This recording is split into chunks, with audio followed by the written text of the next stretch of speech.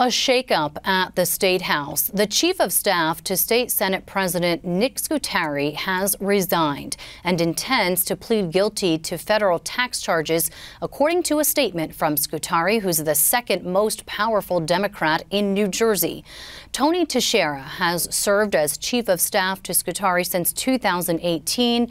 He's a longtime Democratic operative and top figure in Union County politics, serving as the head of the local Democratic Party in Elizabeth. Teixeira was subpoenaed in 2021 by state investigators looking for details into roughly $50,000 in payments made to Teixeira and his late wife by Sean Cattle, a man at the center of a murder-for-hire plot. Well, those payments were made while Teixeira was serving as Chief of Staff for former State Senator Ray Lesniak. In his statement, Senator Scutari said Teixeira served the public in many admirable capacities, but added he was glad Teixeira was taking responsibility for his personal financial actions.